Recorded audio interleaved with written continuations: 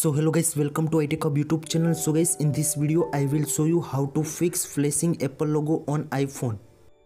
So guys, lot of iPhone and iPad user reported to flashing Apple logo on iPhone 12, 12 Pro, 12 Pro Max, 12 Pro Mini and also iPhone 11, 11 Pro, 11 Pro Max, X, XS Max, XR, 8, 8 Plus and also 7, 7 Plus.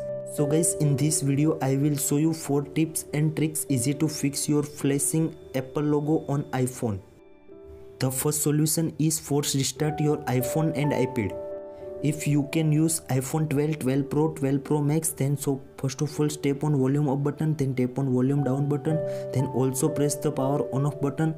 When Apple logo appear, then both buttons release on iPhone and iPad, and easy to fix your problems in iPhone 12, 12 Pro, 12 Pro Max and also 12 Pro Mini.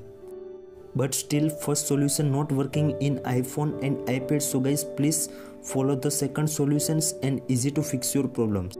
The second solution is update your iOS versions in iPhone all models. So guys, first of all open the settings. In settings scroll down and tap on general. In general you can see also second option software update. In software update you can see also if any update available iOS version, so please download and install iPhone and iPad and easy to fix your problems.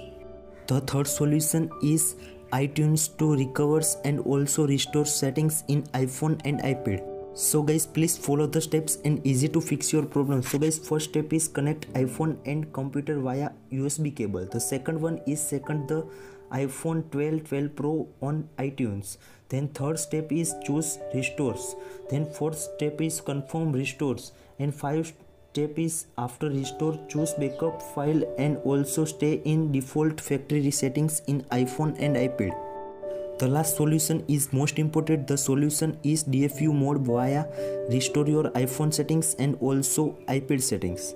So guys, please follow the steps and easy to fix your problem. So guys, first step is connect iPhone and computer via USB cables. Second step is hold the power button for 3 seconds. The third step is still holding power button and also hold volume down buttons for 10 seconds. Fourth step is release power button, continue holding volume down button. The last step is restore and backup select in iPhone and iPad and easy to fix your problems. This fourth solution is working on iPhone all models and also iPad. I hope this video helpful for you. Thank you so much. Please subscribe my channel, like, comment and share, and also press the bell icon. If you have any query about that, so please DM on my Instagram account and easy to fix your problems. Thank you so much.